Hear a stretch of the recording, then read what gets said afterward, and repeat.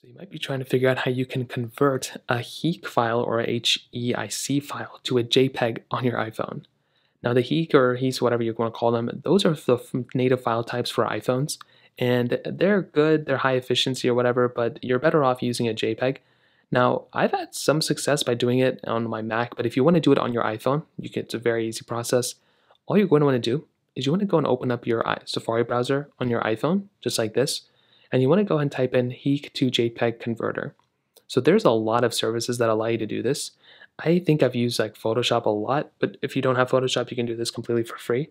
So click on one of these websites. In this case, I'll just click on the first one.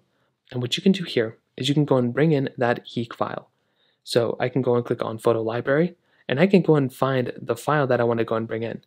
So in this case, let's say this was a HEIC file that I can go ahead and bring in. Well, I can go and click on that file right here, that photo.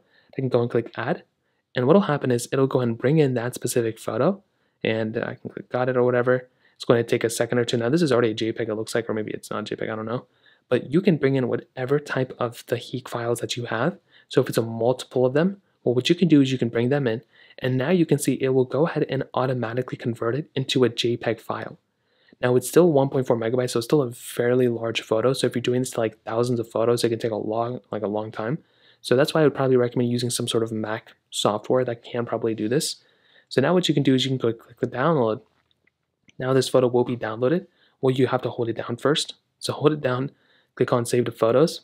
And then what you can do is if you go back into your photos, you'll see that I have this file. And if I go ahead and click on the eye, you'll see that it is a JPEG. So it'll say somewhere that it's a JPEG file, probably not even know. But that is basically how it's done.